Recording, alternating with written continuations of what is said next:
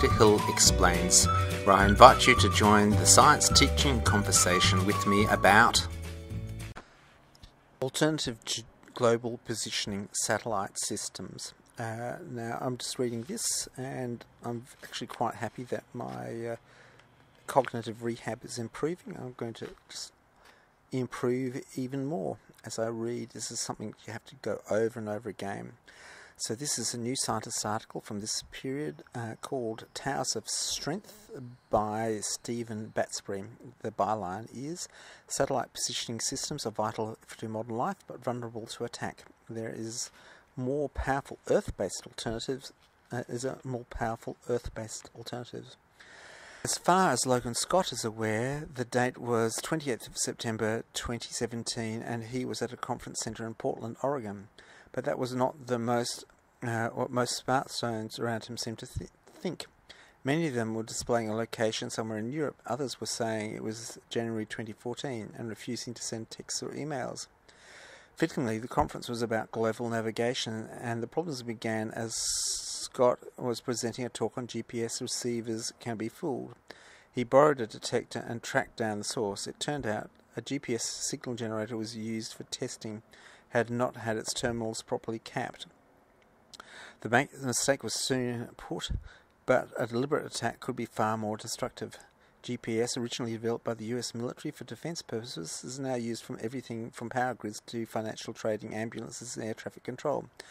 To reduce the risk of relying on it, the European Union has built its own sat-nav Galileo, a system that has become a political football in the UK's negotiations to leave the Union. But perhaps backing up satellites with more satellites isn't such a stellar idea. Instead, a more down-to-earth technology with its roots in the Second World War could be enlisted to our defence. We have become used to the power of sat-nav. Pull out our phone and it will give you your position in seconds.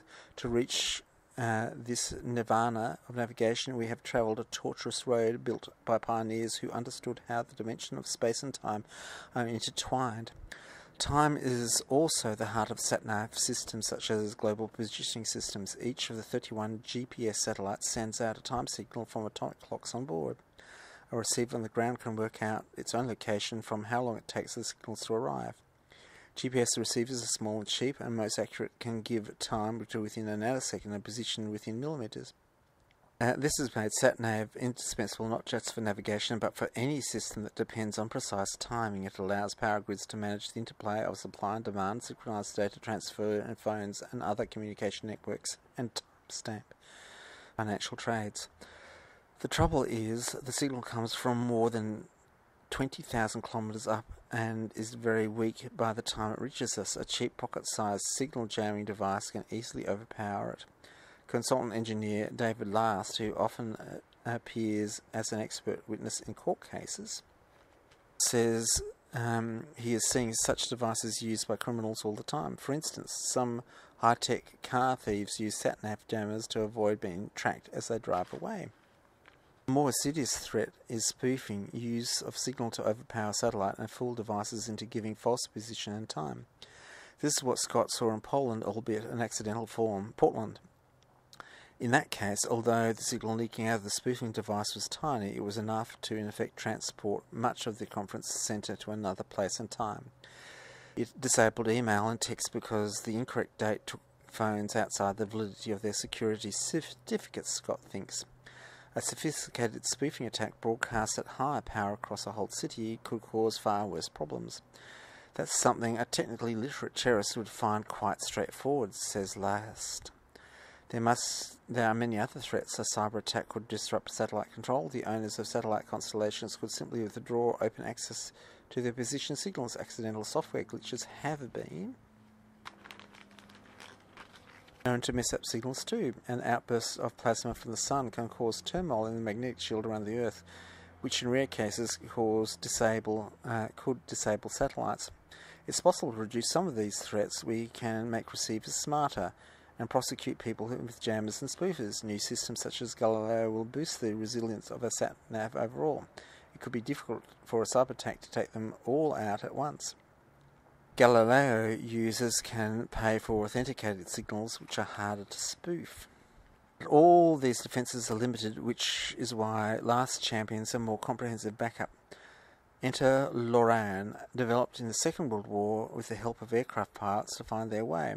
The name is short for long-range navigation, and principle is similar to GPS. Masts transmit a synchronized radio signal, and receiver compares the time of travel of different signals to work out its position. The most recent version of this technology, LORAN-C, was used around the world for decades, especially by ships until the spread of GPS in the 1980s.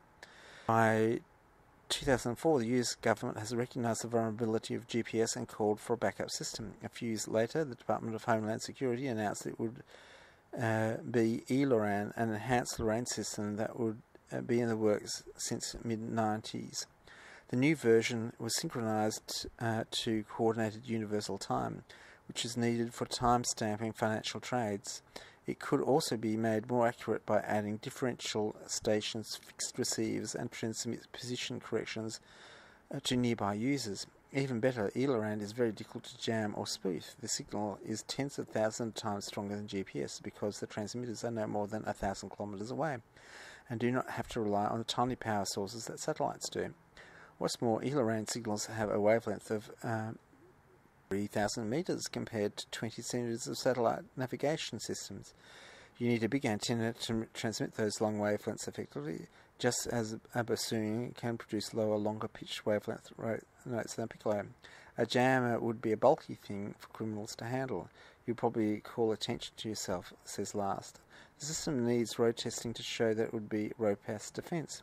But before it could get going, jamming of a political sort left the project in limbo. In 2009, the funding was unexpectedly thanks to, quote, some minor bureaucrats in the Office of Management and Budget, says Dana Goyle, who worked on the program in the US Coast Guard and now heads the Resilient Navigation and Timing Foundation charity.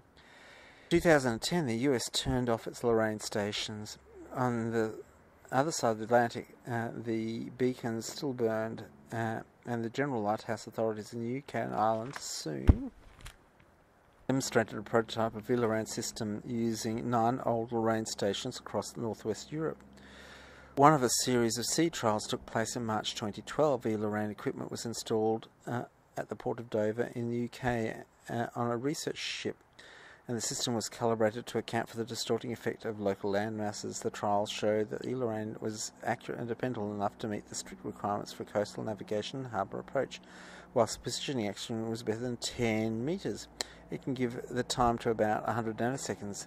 That's less accurate than GPS, but good enough for most applications, including the timing needs of electricity grids and even high-speed financial trains. Things were looking promising, but then politics intervened again. Some of the masks involved in the trials were in France, Norway, Germany and Denmark.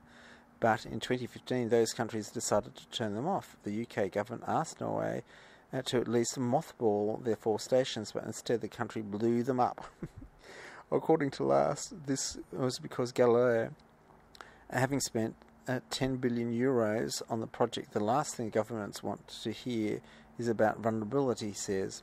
This is what stopped eLORAN, or maybe just paused it. John Galmendi and Frank L. Bordono, the 2 US congressmen who wanted to see a backup for GPS. So in 2017, they sponsored an amendment to the Defence Act that awarded $10 million to a demonstration project.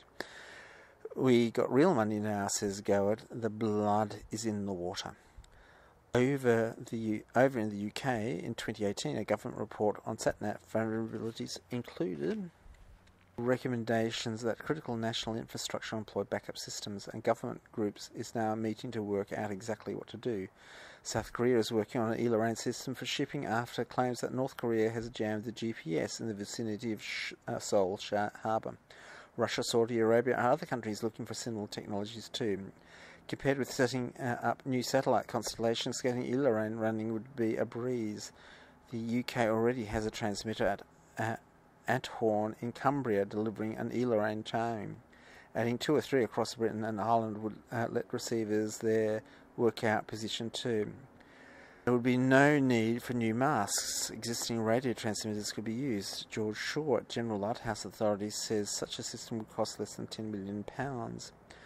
The only trouble is that one of E-Lorraine's biggest strengths could also be its biggest weakness. The long wavelengths make compact speaking devices hard to build, but also the receivers that would be small enough to fit in a mobile technology.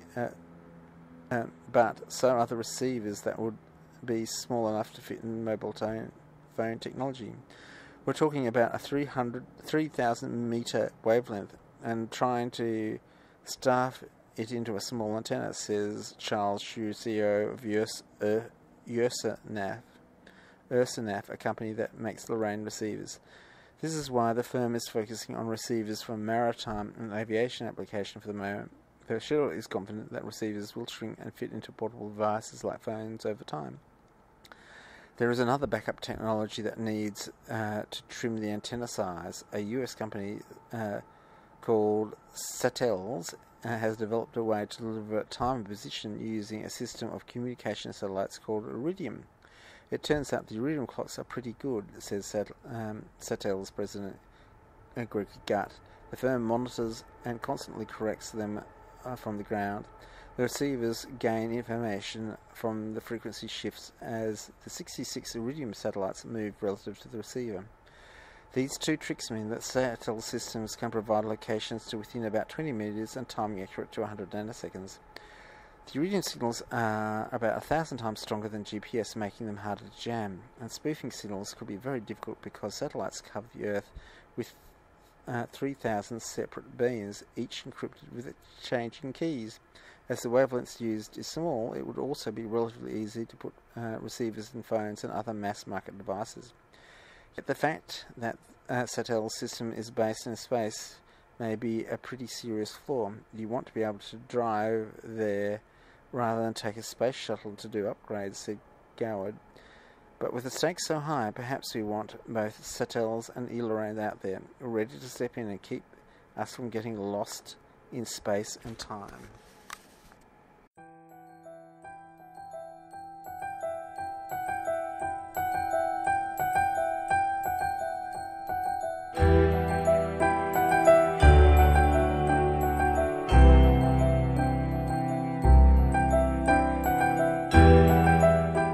Another podcast, another story comes to a close. It's been a pleasure sharing this moment in time with you. May you discover truly amazing things, understand them, and tell others. Thanks for listening.